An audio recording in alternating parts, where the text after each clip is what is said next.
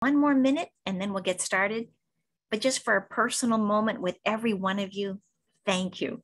We have been so excited about each one of you and about the work that you're doing. Oh my gosh. So it's awesome where you are leading us, and you fit right in with our focus on innovation and the courage to bring an innovation to the point of care. So thank you for doing the work that you're doing. Very special thanks to Dr. Friedenberg and Dr. Ring for knowing you and helping to organize and bring you all together for us. We're pretty excited.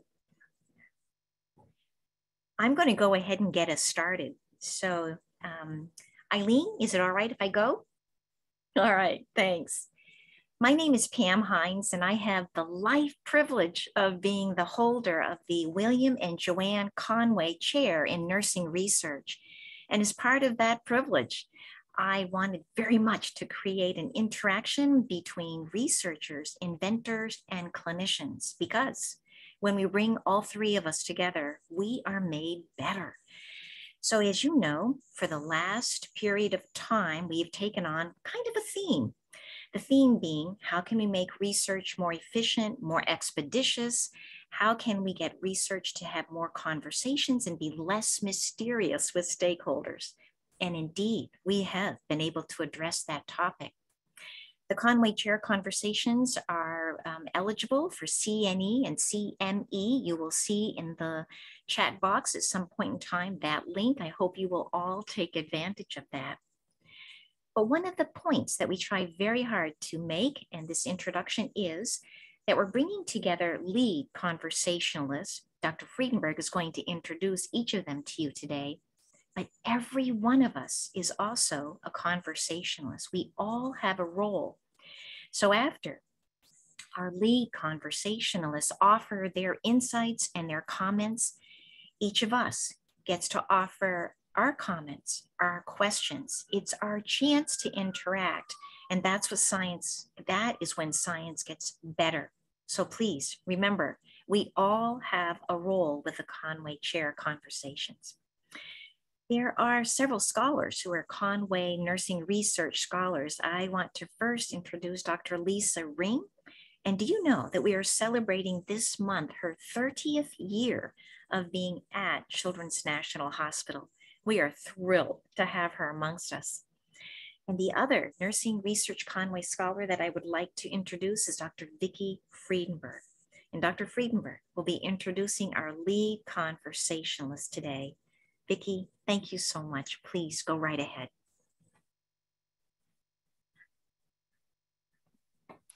Thank you, Dr. Hines. It is my great honor to introduce our esteemed group of panelists today. I'm going to introduce all four of them in the order they'll be presenting, and then we will get started.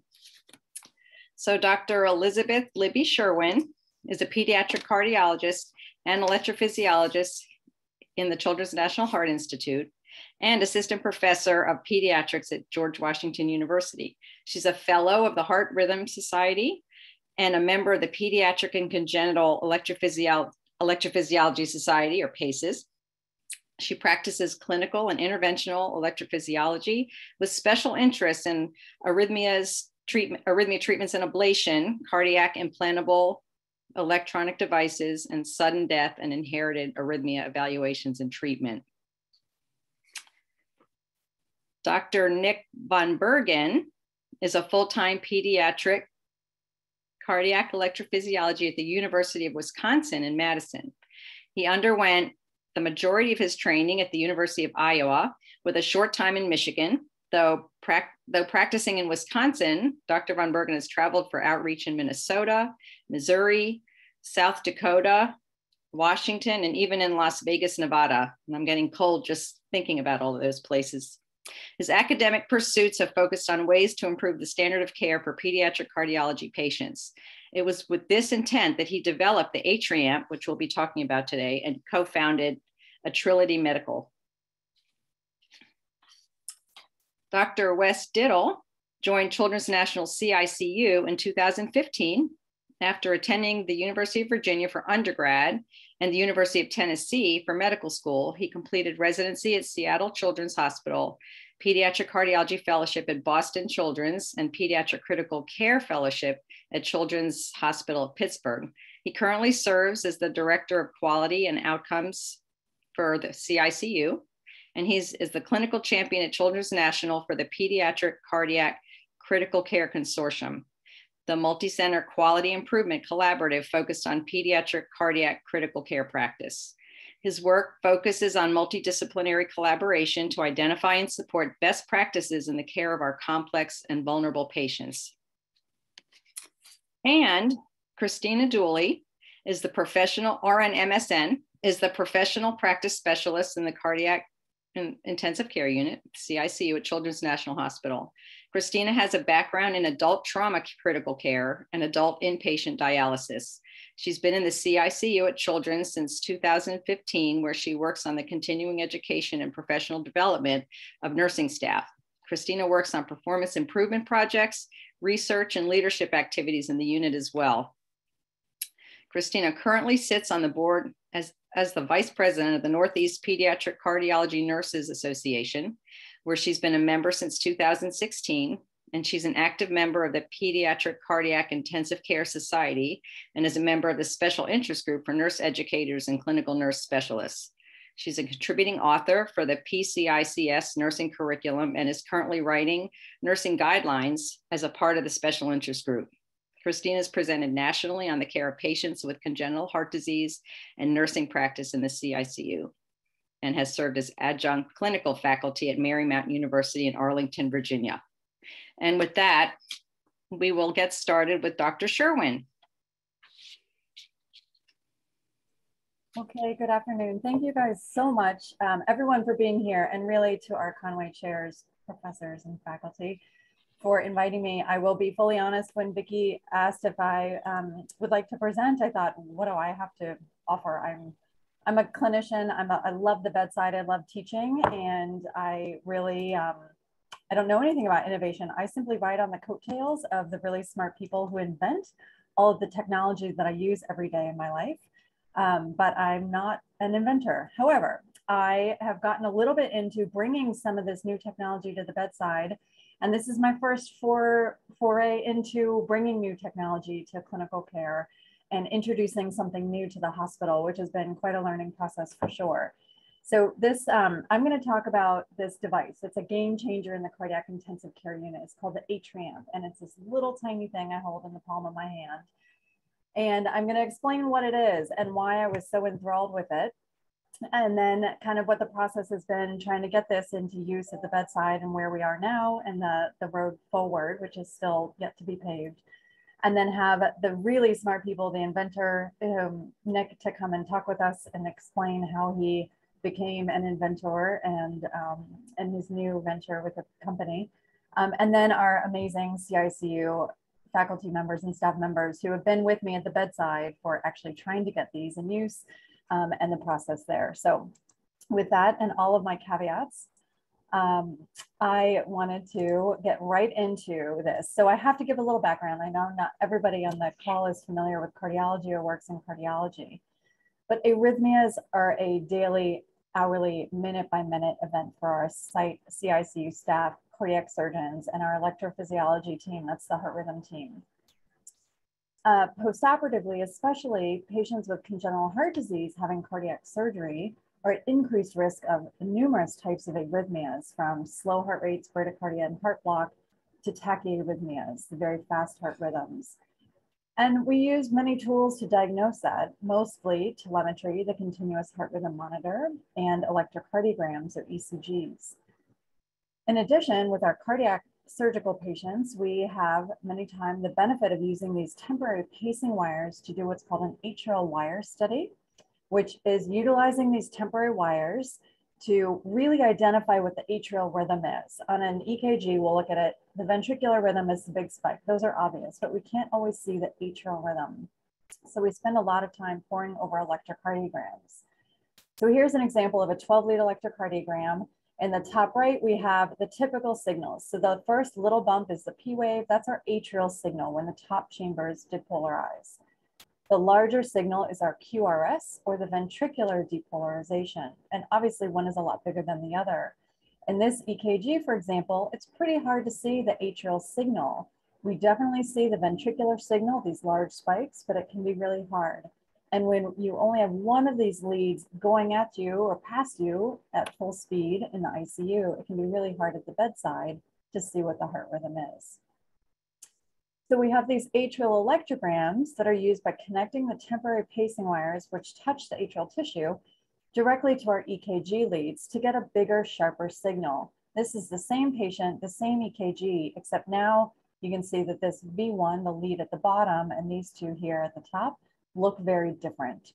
So this is an atrial electrogram. We get our QRS, we line it up with a ventricular signal. So we identify what that is. Then we figure out the other signal, and we see that that in fact does line up with a little bump. That's probably our P wave, our atrial signal. And then I can go through and say, okay, the atrium, then the ventricle, the atrium contracts, then the ventricle. And so this really clarifies what our top chambers are doing and what the patient's rhythm is. And it's a great tool, but the problem is it's fairly intensive just to get this little piece of paper. We need a respiratory therapist to the bedside. You have to disconnect those temporary pacing wires, either from the patient if they're wrapped up, or from the atrial pacemaker if they're using pacing. Put the EKG stickers on, print the EKG, and then you get a 10-second snapshot. And many times the rhythm has already come and gone and we've missed it, we didn't capture it, or it takes so long, or it takes staff away from other critical needs. And so it's helpful, but it's really cumbersome. So when my life changed, I discovered this little device, the Atriamp, and this was a product that I saw when I was had the privilege of being a judge in May 2021 at the Make Your Medical Device Pitch for Kids competition. In this competition, innovators present novel devices for pediatric patients in particular with congenital heart disease, with an emphasis on the electrophysiology or heart rhythm patients and issues. This is an FDA-supported program to address significant unmet needs in pediatric device innovation. And the innovators are competing for grants for their product, as well as an accelerator program where they get mentorship in addition. And this really fills a need that many of us in pediatric EP, 96% in this survey, said that we have a deficiency in devices for our patients.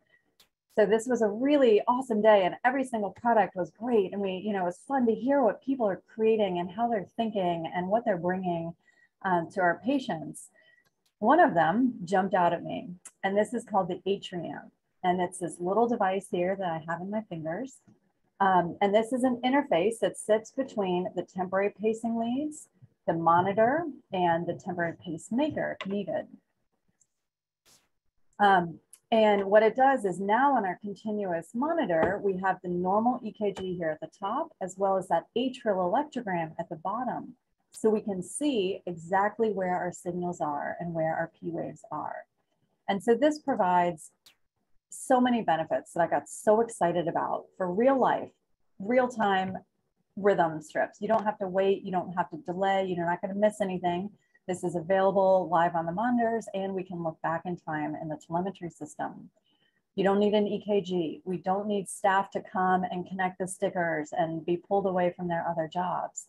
There's no disturbance to the patient. You don't even have to touch the patient. We get the information. We can see this remotely. We can see this on telemedicine, call from home. And it works with a pacing. So if the patient also needs the ability to pace, then this seamlessly works without any interference. So I saw this and my thought was, I need these immediately.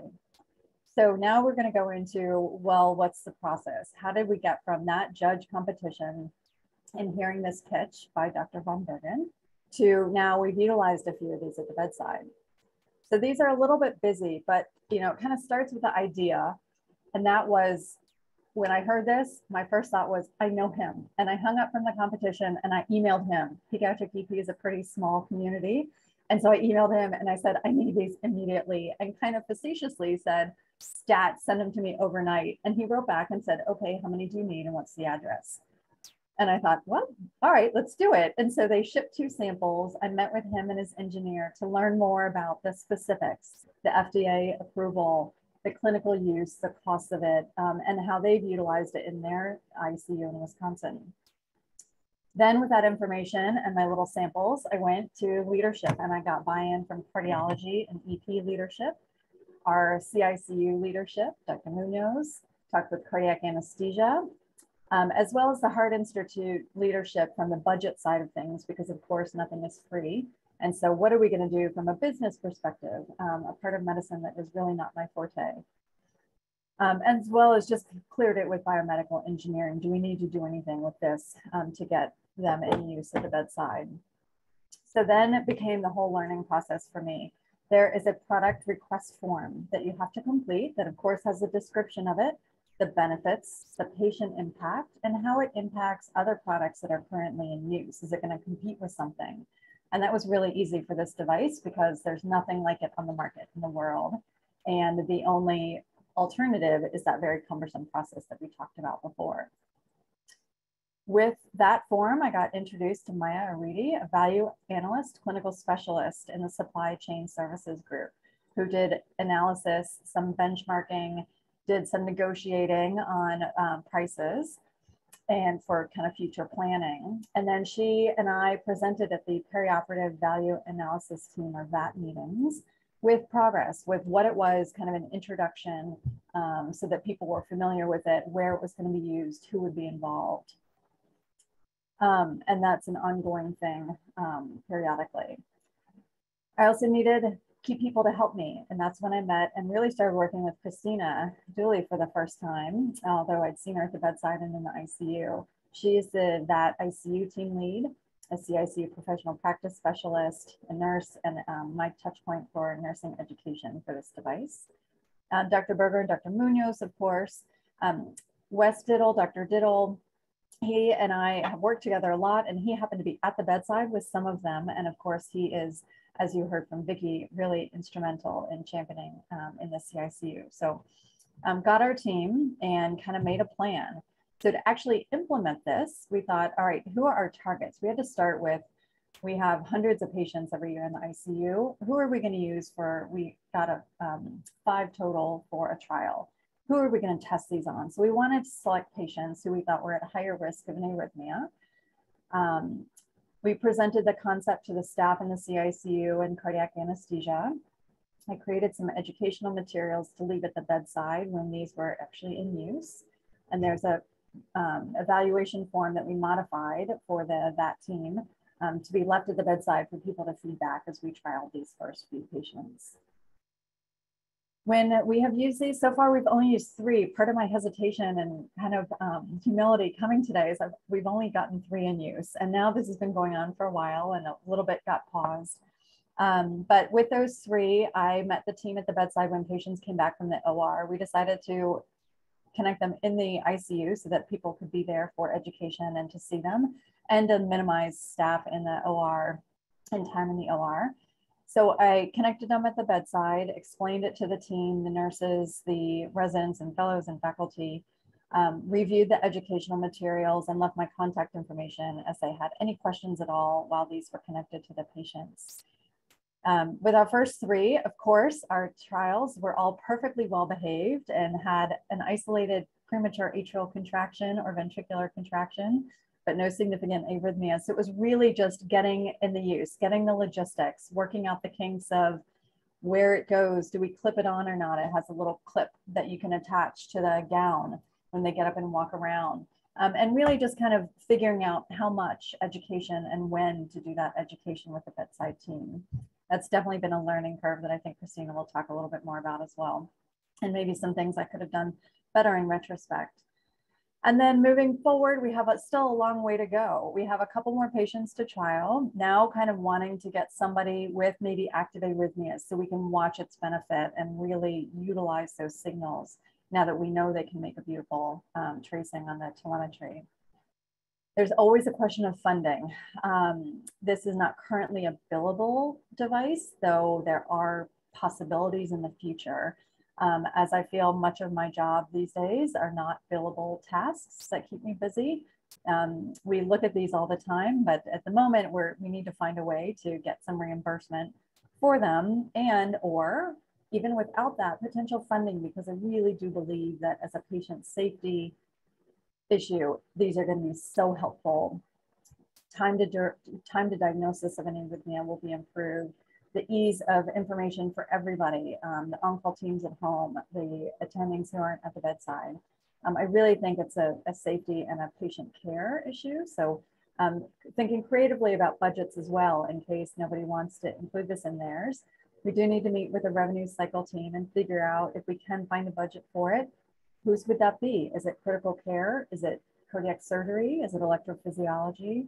There's a lot of people who will benefit from this, and the patients fall under many different umbrellas. So lots of talk still to be had about the funding on it. And then to continue our discussion of how would we use them? Do we want to use this broadly on every postoperative patient? Do we want to only use it once an arrhythmia has been identified, or only in those 5 top cardiac diagnoses that we think are the highest risk of arrhythmias? So still a work in progress. We're, I would say, very early in the process, but thrilled to have a couple in use already and can't wait for our next patient. So while we get ready for Dr. Van Bergen to talk next, this is my little simple video of our very first one in use. So here it is live on the screen with a normal electrocardiogram on the top and these big, beautiful atrial signals on the bottom that line up with our P waves. So really clean signals, and it worked just as promised and as advertised. So thank you.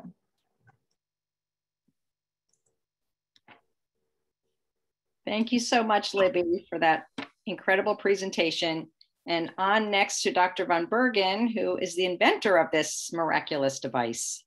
Yeah, well, thank you. Just to confirm before I move on, you can hear me fine and you see the presentation. Perfect. So knowing that this was the Conway Chair, I actually watched one of the previous ones, and I thought this is really interesting, kind of a format to be able to both discuss the AtriAmp, but then also discuss a little bit of my challenges with getting the AtriAmp together. So of course I have a conflict of interest when we think about CME, but it also makes me uniquely qualified to discuss this particular topic. My conflict of interest is, of course, I invented the AtriAmp. I turned that intellectual property to the University of Wisconsin. After I did that, I looked into it some more, decided that I wanted it for my small market pediatric patients, and then started a company. And now I'm the CMO of Trinity Medical, and we're using it at the UW. So I can tell a little bit of my experience, a little bit of the challenges, and then also, you notice the slide presentation title is white here. If you see a yellow title up here, that'll be a little bit more forward facing towards you. How can you think about your ideas as you try to come up with innovation and or research in realms of innovation? So this is me, this is the AtriAmp, and this is a patient just a few weeks ago with Jet who had the AtriAmp on, and let's jump into it a little bit. As I think about the context of this talk and potentially your ideas or your innovations, I always like to start, as we think of clinical innovation, with some questions. In particular, how can we best care for our patients? How can we most effectively spend our time?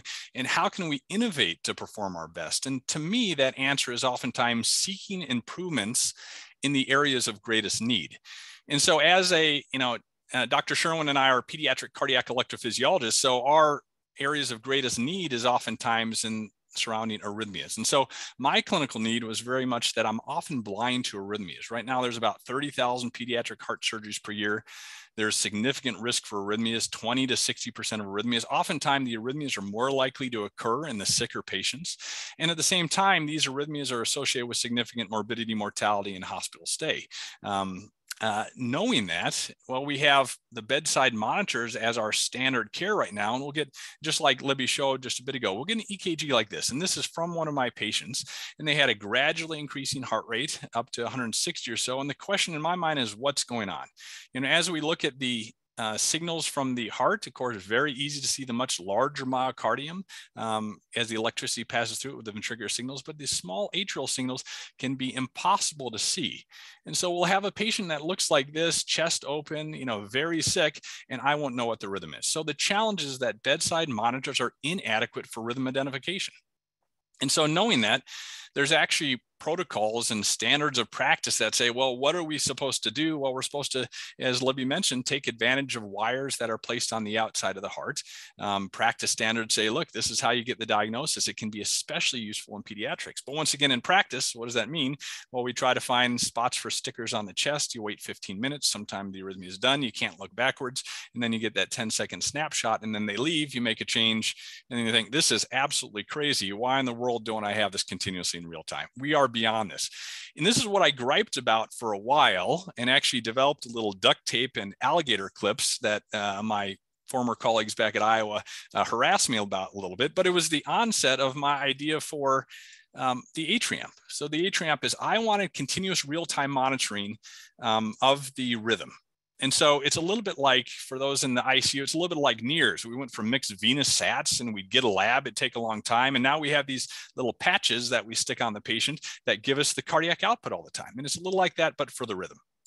At the same time, the HRAMP can connect to a temporary pacemaker. So it's a fairly straightforward device with the connections to the patient, connections to the bedside monitor, where we hijack the V lead, the precordial lead, and then also to the temporary pacemaker, because we didn't want to sacrifice safety. We want to be able to pace or to monitor. So the safety mechanisms in place allow us to do connect all three together without having troubles with one or the other things that we're connected to. So what did I want? I wanted the gold standard for rhythm diagnosis as judged by the AHA, and I wanted it continuous on the bedside monitor. And so as we went from my idea, so this is what I wanted, but now how do I get there? So as we face towards your ideas or the things that you can be thinking about, I put this slide up here. I think it's always good to start with what I would call the preliminary evaluation of your idea along with feasibility. I've had a couple ideas that, for example, was it physically possible? It was kind of on the edge of physics and wasn't necessarily physically possible, as I did a little bit more evaluation of some different ideas that I've had. But start looking at things. Do you have the time? Is it substantial benefit? Is it physically possible? How much time will it take to do it? What experts are required? And then prior art. So do a little bit of an evaluation even before you start trying to push your innovation forward to make sure that it's appropriate to move forward with. So what did I do with the HRAMP? Well, I started looking a little bit into the benefits of the atrial electrogram, and there's a good amount of data out there, and I'll put a few things up, but there's studies that show improvements with accurate diagnosis, improve healthcare costs and patient outcomes. And this is kind of what I felt like based on my need for the atrial electrogram.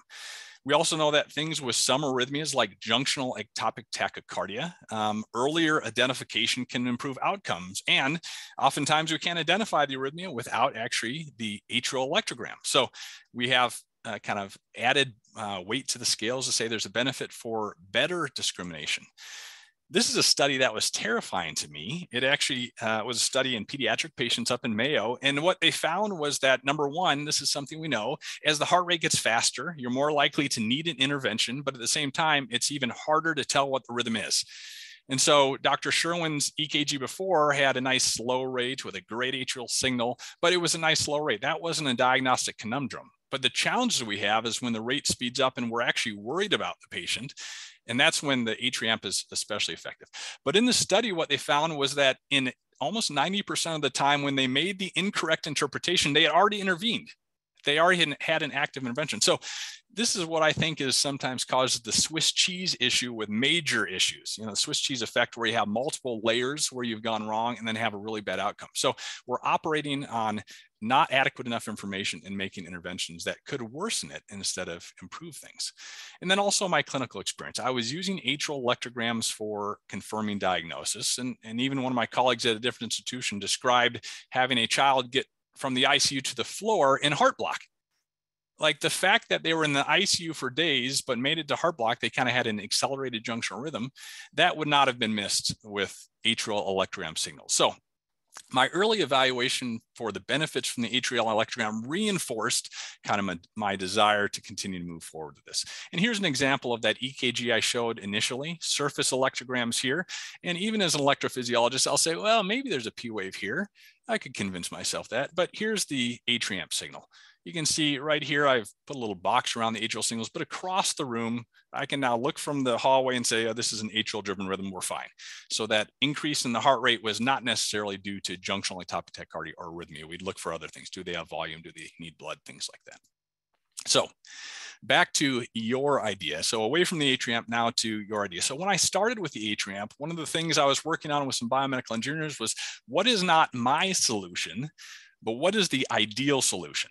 So as I had my particular idea and I'm like, this is the best, I presented it. And then I started talking about it with other people. And for example, I said to my nurses, hey, here's what I want. We had this little 3D printed thing.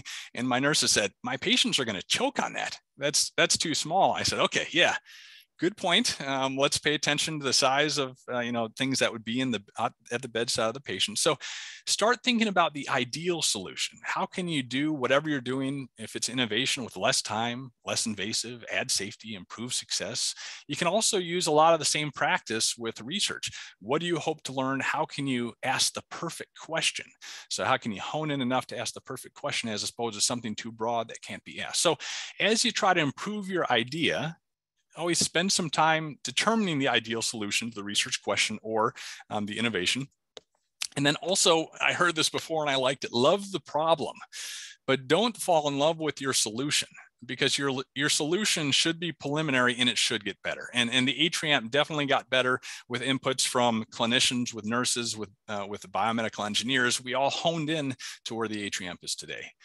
And then also make sure you strategize with others. This even includes getting that as you get out to business realm. Make sure it's not just you that likes the idea. Make sure other people do too, and can have people that you trust can have good input into your end product.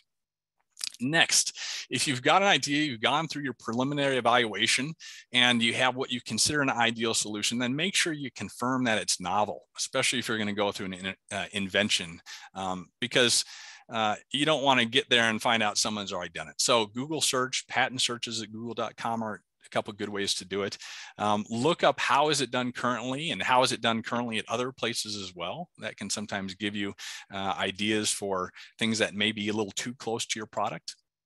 And then also, you have to start thinking, is the outcome good enough? Getting any innovation into the real world is exceedingly challenging.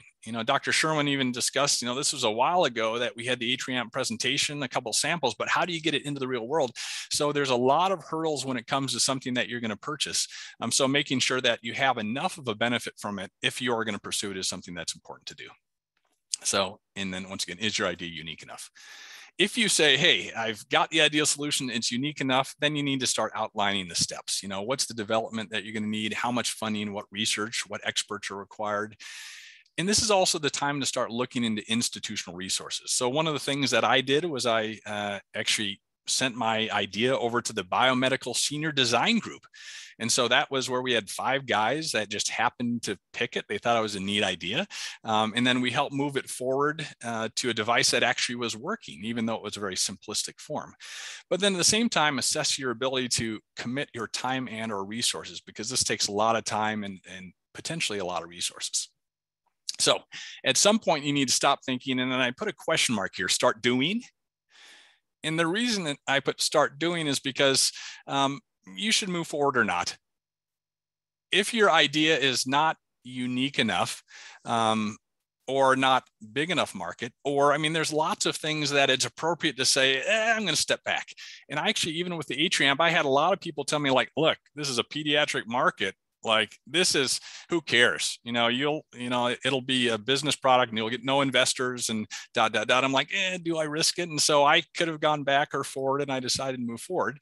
But at the same time, don't be afraid to step back because it is a lot of commitment, and you don't want to accept money from friends and family and things like that, and then say, Mom, sorry about that. So what was the atriamp route? So I decided to move forward. The atriamp route, really back in 2016 before was really when I started adapting the idea. We went to the biomedical senior design group, multiple iterations, and then this was our first little device. And so this device, we had 2 little plugs over here for a bipolar atrial electrogram. You could plug a little device in here to pacing if you needed. And this allowed us actually to start doing pig testing, where we learned a lot more about how things work and how they don't work. I did IP submission to UW. They started to go through patent protection for the idea. Then I started to look into a very basic market analysis, and then I decided to take a leap. So formed an LLC with my part-time, also unpaid CEO. We hired 2 biomedical engineers to be our full-time people that started moving it forward. We went through FDA, contract manufacturing, and then eventually here. And now we're trying to get the device out, and particularly to pediatric centers. And so if I would say, okay, what are some of the wisdom, what are the pearls of wisdom that I have from my journey? Well, number one is seek help from your institution, but also don't expect others to do the work. So there's a lot of people that will give advice about how to move forward, but of course, nothing, unless you're doing it and you're pushing it forward, or you have someone specifically do it, it doesn't move forward. So realize that you're going to have to do the work to move it forward.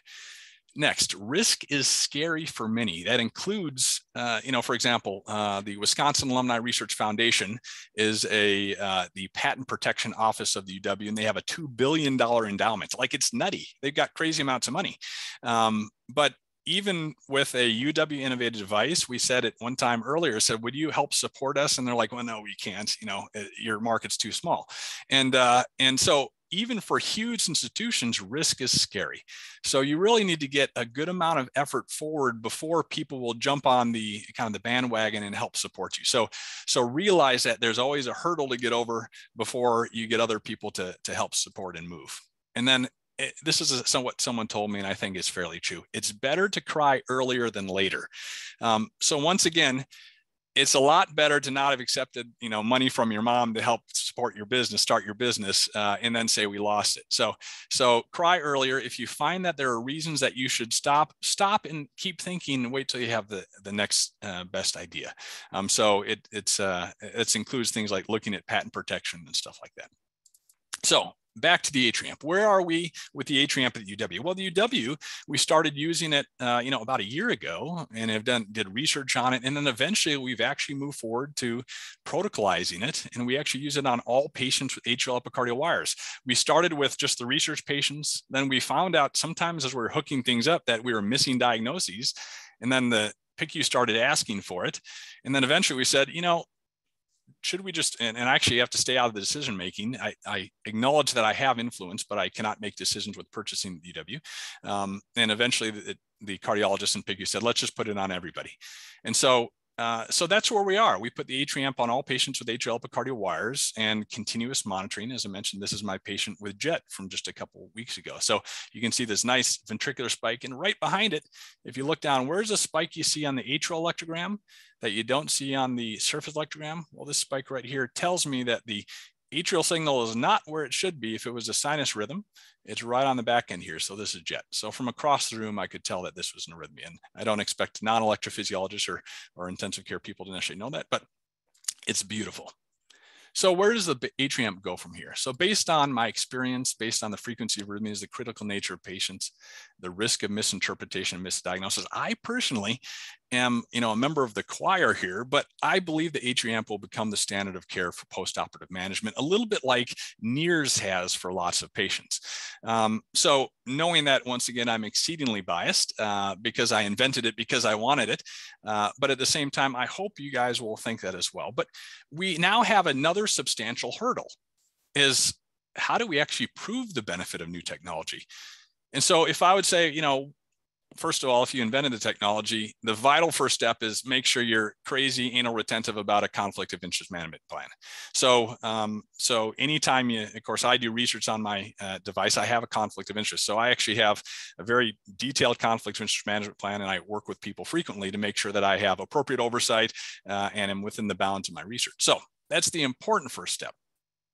But then you need to start understanding what are the needs that need to be proven, and what are the barriers to adoption as you try to move your innovation forward. And then once again, similar to earlier, how do you develop the outline for your product or your invention? How do you outline or develop what your steps are that you needed for research? And so this is a little bit of the outline that I did for the H-ramp. And also I put in here, and notice the yellow opportunities for you guys. So the H-ramp is really being used at UW-Madison, and then it's being trialed and tried by a few centers. And we for the first time ever, have continuous real-time highest quality signals on the bedside monitor that are oftentimes recorded. This is a unique opportunity. There's a window that is open for a ton of areas for research. So knowing that, jump on in. I'd love to see other centers start doing research on the highest quality signal now continuously in real time.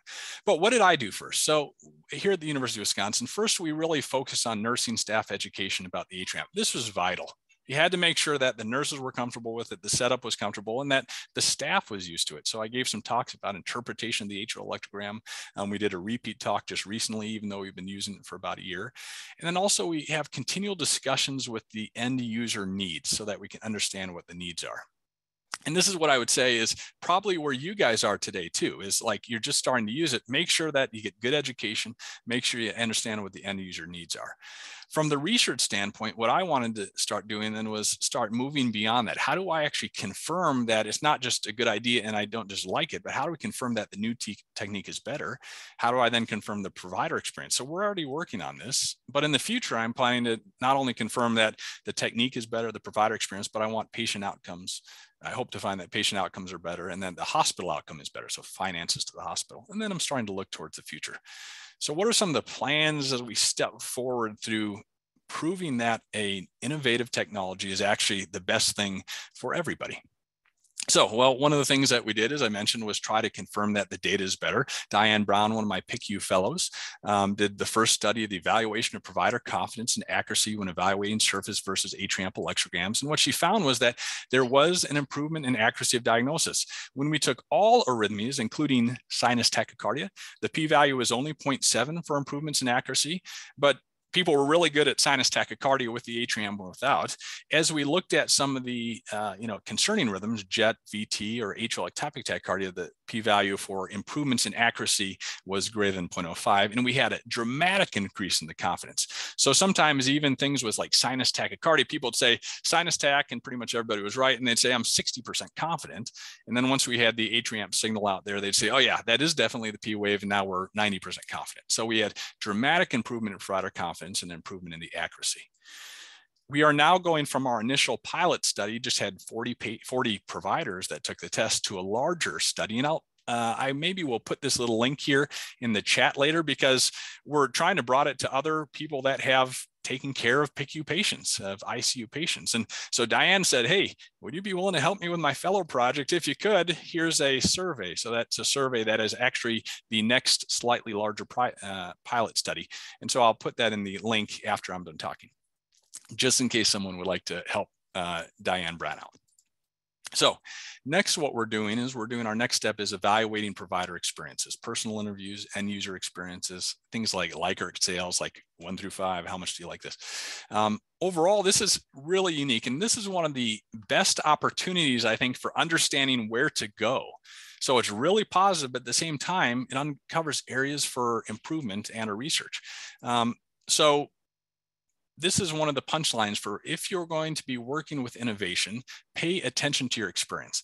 So for example, we didn't always know patients were in an arrhythmia until the atrium was attached. This has happened multiple times. Does this actually allow us an opportunity to evaluate the time to diagnosis or misdiagnosis? So right here, we've got potential for different research opportunities. And what about this? We're ordering less atrial EKGs. We don't need them anymore. And so knowing that, could we actually evaluate the opportunity for cost savings? So there's different directions that actually with clinical use, we can sometimes try to say, can we have a particular benefit? So as you guys start using it, perhaps you'll see some of this too. Okay. There's also, sorry. Go ahead, Libby. I'm so sorry to interrupt you. I might jump in and talk about the patient or the provider experience side. I want to leave time to be sure that Wes and Christina have some time to talk too about their experience so far in our use at Children's. Do you have a couple more slides? I have, I think maybe 2 more slides. That's about it. Thanks. I'll be really quick. This one was just address challenges. Sometimes we'll have a small atrial signal. This is a surface electrogram of a patient. And you can say, well, maybe there's a P wave, but then here's the atrium signal. So here's the atrium signal. You can see here's a little sharp deflection. That's actually where the atrial signal. So I suddenly feel more comfortable, but I was frustrated that the atrial signals were small. So when I'm working with my surgeons right now, this gave me an opportunity to say, hey, Petros, my surgeon, where do you put these atrial epicardial wires? And he said, well, I like to put them kind of right on the atriotomy scar. I said, what? on the ichiotomy scar, that's where you're going to have, scar. And that's about the worst spot for replacement of an epicardial wire if I'm an electrophysiologist. And he said, well, it's less risk for bleeding. So knowing that, we're now looking into evaluation of optimal sites for placement of the atrial wires. And then other things like improvements in education because of discomfort, and or things like, can we move towards automatic interpretation of an atrial electrogram? Better signals, can we actually move that towards? So different challenges that we can address to try to move forward with the kind of that interface with innovation and research, both with clinician and nursing research. A lot of neat opportunities. So key points, I will just zip through it like this because I also want to leave time for everybody else, but it's essentially like seek innovation in areas of greatest need, spend a lot of prep time beforehand, and then a lot of time continually improving, realizing that that perseverance is vital, and that there is a component of discomfort as you accept this risk with moving forward.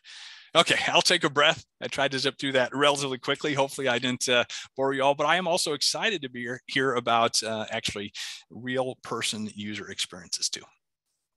I'll stop sharing.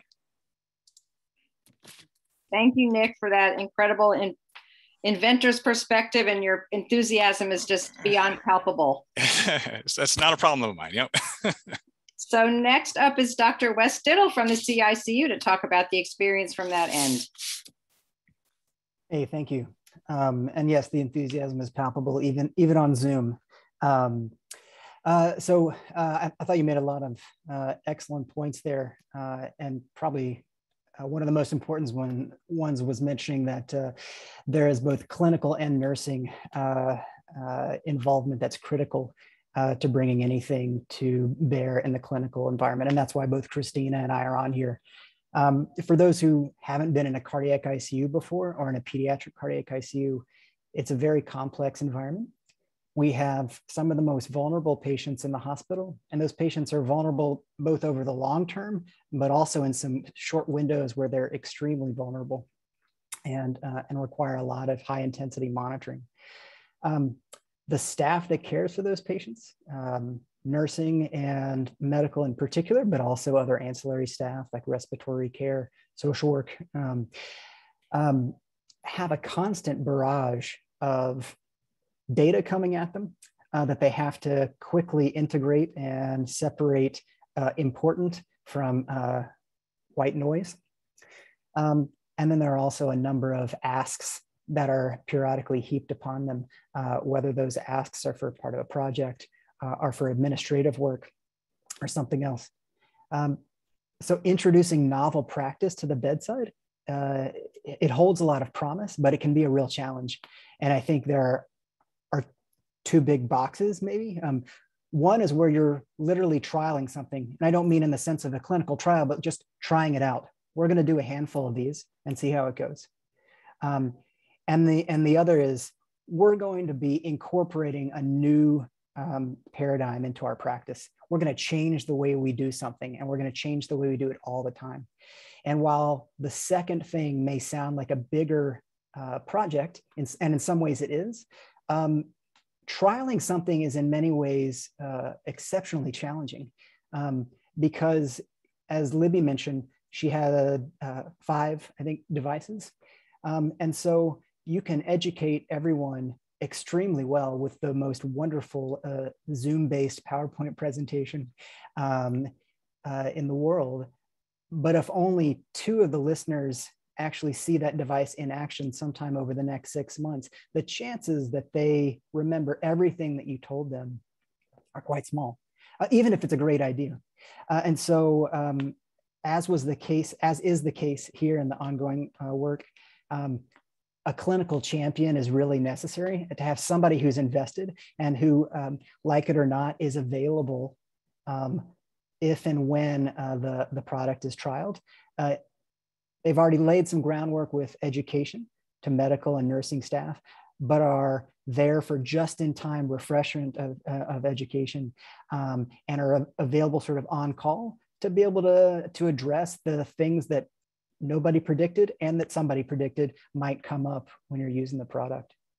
So I think that, Libby's taken on that role and seeing some of the challenges of it firsthand, but it's essential.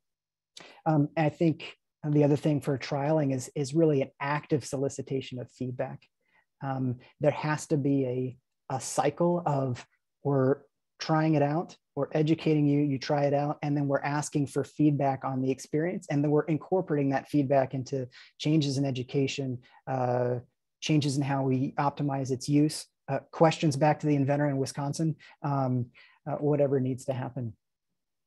I think, moving forward, Libby's touched on some of the challenges of trying to ultimately make the leap from trialing to one day incorporating into broader practice. And that's going to require continued active feedback from nursing and medical, and buy-in from leadership. So as said, the bedside action that happens is really driven by nursing staff. Whether the physician is an intensivist or an EP doctor, we often arrive to the bedside late in the game. And so the earliest recognition of anything being amiss with the patient really happens at the nursing level. So I'll turn things over to Christina to give some thoughts on the nursing perspective and the challenges of novel practice for her group. Thank you, Wes. I'm sure most of you know change is difficult for most people. So it was a little bit challenging to bring something to our group. We have about 80 plus nurses spanning anywhere from new grad all the way up to, I think, 35 plus years is our most senior nurse. And so there's quite a breadth of experience and quite the spectrum of experience in our unit. And we certainly have our innovators and our early adopters, and then our laggards. And so it is one thing, to Wes's point, to be ready to sort of change practice and have our mind set that we are going to inculturate something new versus like, hey, we're going to try this new thing. And so from an education perspective, we did want to make sure that the nurses had an opportunity to at least see the product, learn a little bit about it, so that they at least had it in the back of their mind, right? They may not remember it, they may not have every detail of the education that they got initially, but it wasn't this completely novel, brand new concept. And so the stars aligned beautifully, and we did have our annual skills session, and so we were able to introduce the Atri amp itself to the nurses. They were able to put hands on it, touch it, move the pieces without it being attached to a patient. I think simulation is really important for nursing. It's sort of that safe space to do the practical things without it being, there's no harm, there's no ability to sort of quote unquote mess up. And then having Dr. Sherwin at the bedside and having faculty at the bedside with the knowledge and with the just-in-time education, I think was probably the most paramount for the nurses. Because they had that resource, and then having our education team, we sort of educated the educator. Once I learned about the Atri amp, being able to have all 4 educators have the opportunity to act as a resource for the bedside nurses on post-op day 1, where the patient is starting to de-escalate a little bit, but then you can still go in and play with the Atri amp a little bit. You can troubleshoot it a little bit. You can talk about it a little bit more. I think having that combination, having your clinical champion, but then having that combination was really helpful. And even though we're sort of still just in this trial phase, I think I have faith that we're going to implement this. I'm going to put it in the universe. I have faith, Libby, that we're going to implement this into our unit. We're just going to say it for 2022. I'll say it out loud. That's probably the approach that we're going to continue to use, is having it as like a simulation option, but also doing like the multifaceted teaching, right? Like our just-in-time teaching, our see one, do one, teach one, our train the trainer. Like I think you need that multifaceted approach. One, because you have multi-generational learners in your nursing staff, and 2, you have a device that, as of right now, is sort of like a lower yield but higher value to me. Situation where you want someone to really evaluate it, use it, understand it, so that they can give the feedback. So sort of how we treated it from a nursing perspective and how I was viewing it when I was working with Dr. Sherwin and with our nurses when we're trying to get some of the feedback when we're using the atrium. Thank you so much, Christina and Wes. And yeah, I think you guys hit so many nails on the head. You know, in one step, oh, it's pretty simple. Just plug it in and you don't have to do anything to it, right? But then like, it's change, it's new. There's so many people involved. And the decision of, do you train 80 people if 6 are going to be involved? Or do you kind of introduce it, get your feet wet a little bit, and then train? I think those are really hard questions. But I appreciate your support and all of the education that you guys have done. And I agree, this is going to be our year. We're going to use them more. We're going to find funding. Thank you all so much. I'd like to, in the last few minutes, open it up to the participants and see if anybody has questions. There was one question in the chat from Dr. Dorshow asking what if 2 different institutions are involved?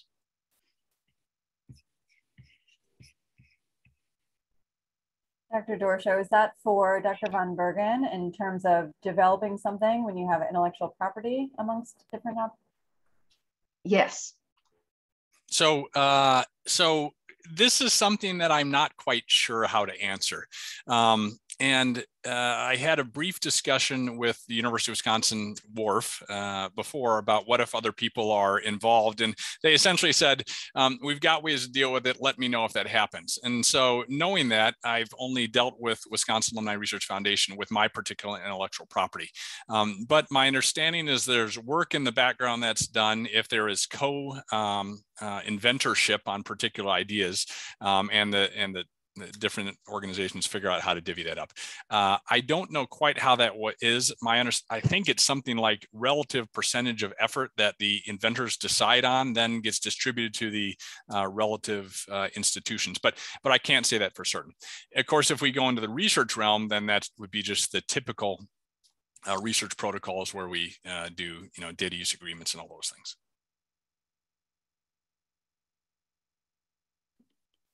There it is. I see interinstitutional agreements is the route. Yeah, and when we get to that point, Dr. Sherwin and Dr. Von Berger, you should definitely speak with us at Innovation Ventures. So we do this all the time, enter into interinstitutional agreements for joint collaboration research actually. But congratulations, this is a great progress since I last saw your presentation. It was, I believe, 2021, early last year. So great progress. Thank you. And part of the great learning for me has been the depth of people and organizations within Children's National, right? There's an innovation group who says, just come to us if you want to do these things. There's people that can help. So if there are ideas or other things to incorporate, I think part of the challenge as a really purely clinician is knowing who to go to and saying yes to opportunities. When I got the invitation to be a judge for this competition, I thought that sounded fun and I hadn't done anything like it. And it was just, it's been great. And it's opened so many other doors. So for fellows, as Dr. Warnowski said in a message, just say yes. Things open doors to other things. And so the more people you meet and more things you're involved in, the more opportunities there are.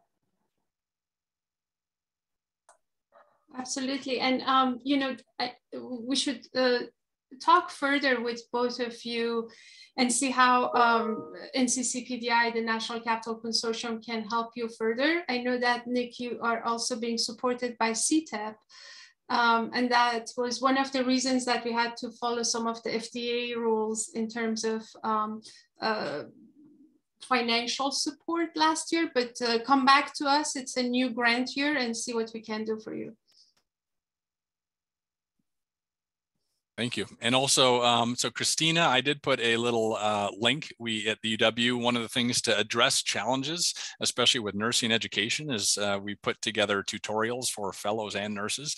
But I put a little link to some web videos that my nurse, Jenna Torgerson, put together with me to try to interpret introduction to atrium and basic atrial electrogram interpretation. So it's one of the things that has helped the nurses feel a lot more comfortable. They love it. They're like, hey, this is great. I don't want to interpret the complex stuff.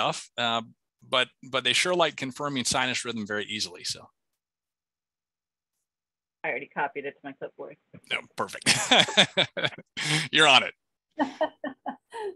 Wonderful. Dr. Hines had to step off. So on behalf of her and our Conway team, we just want to thank you all so much for this amazing, amazing conversation. You brought every perspective to the table, and it was tremendous learning for all of us. So thank you, thank you, thank you. Hope to see all of you in March, and stay warm up there in the Midwest, Dr. Von Bergen. Do what I can. Thank you all very much. Take care. Nick, I put a couple comments in the chat for you with regard to the survey that may be helpful. Thanks for passing that around, and a great presentation. I'll look it over. Thank you. Thanks. Take care.